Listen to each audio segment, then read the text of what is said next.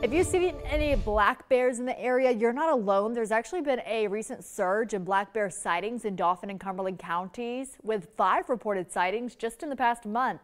And they have been alarmingly close to humans. Hallie Jacobs spoke with the Pennsylvania Game Commission to understand why we are seeing this increase and what people should do if they encounter a bear. All right, Hallie, so what are we supposed to do here?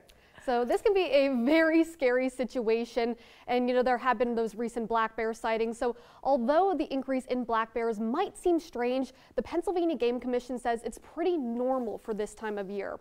So as we get deeper into June, the Game Commission says that black bear sightings and activity increases, particularly during their breeding season, which peaks in mid to late June. Males are covering more ground, and the year-old cubs are being pushed away by their mothers that are ready to breed again. Now, this often brings them closer to human-populated areas as the cubs try to find new homes.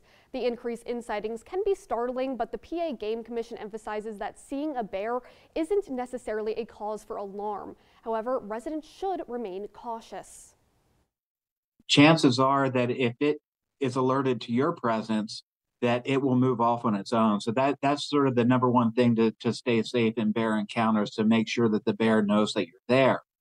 You want to do so as calmly as possible. Also important to remember that feeding bears is illegal, whether intentional or unintentional. So to prevent bears from visiting your yard, remove any food sources. This includes bird feeders, garbage, and gas grills. So stow these items away and only put out trash on collection day. So by removing these attractants, you can reduce chances of bears coming into your neighborhood.